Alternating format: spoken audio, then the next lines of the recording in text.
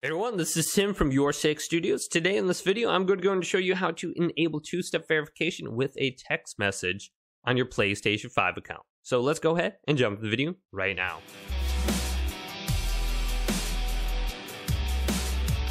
So to add two-step verification to your account, this is very easy to do. Just on the home screen of the PlayStation 5, let's go up to the top right here and select Settings. Now go on down to where it says Users and Accounts. Then under Accounts, go on over to Security and select that. Now scroll on down to Phone Number right here and select this. Then go to the center of the screen and add a phone number to your account.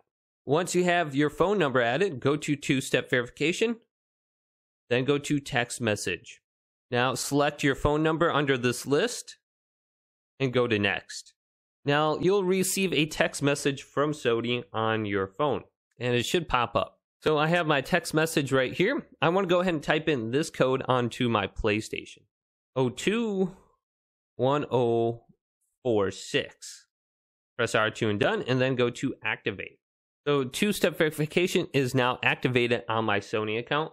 It says if you don't have your phone or you can't receive the verification code, use one of these backup codes to sign in. Each backup code can only be used once.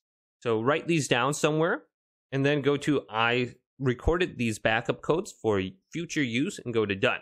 So you can use those codes to sign in. Now go ahead and sign in with your account and then you'll be sent a code. Now go and type in that code that was sent to your account. Press R2 and go to OK. And I am once again signed back into my PlayStation 5. So two-step verification is now turned on. So hopefully this quick little video did indeed help you guys out. If it did, go and leave a big thumbs up and subscribe to my channel down below for more tech up videos coming up next on YourSixStudios.